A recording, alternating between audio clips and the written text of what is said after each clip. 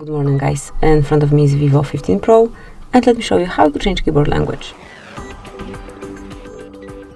First, open new message or any other area where you can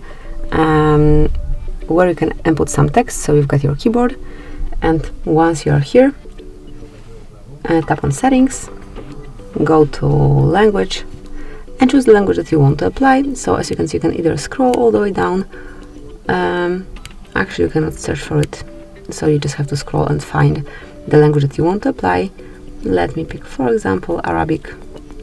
Tap on plus icon, and as you can see from now on, it is located in added languages. And now you can stay with both languages, or you can remove unnecessary language, then go back, and as you can see, it has been already applied. So thank you for watching. Please subscribe our channel and leave the thumbs up.